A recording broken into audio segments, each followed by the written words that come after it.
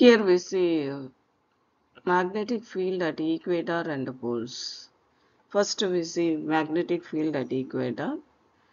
In this video you can see clearly when compass is placed on equator, the compass is parallel to the equator. So the inclination angle becomes 0, that is angle of dip becomes 0.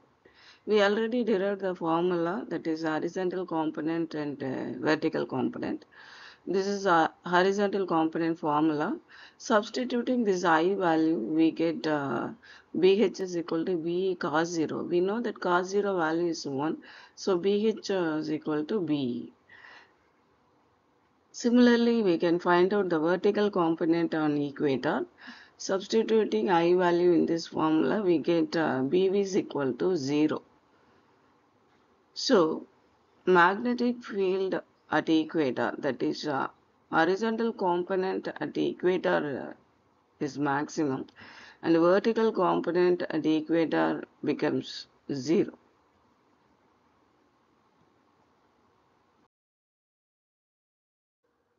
Next we see magnetic field at poles.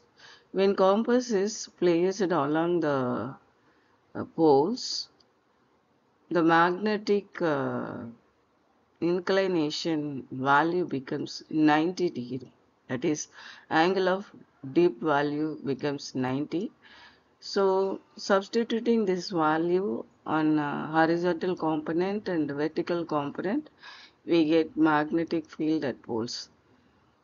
Here I value is 90. We know that cos 90 is 0. So BH value becomes 0.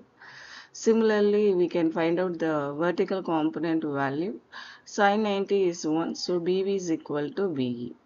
So magnetic field at poles, that is a horizontal component value is 0 at poles and vertical component value is maximum. Thank you.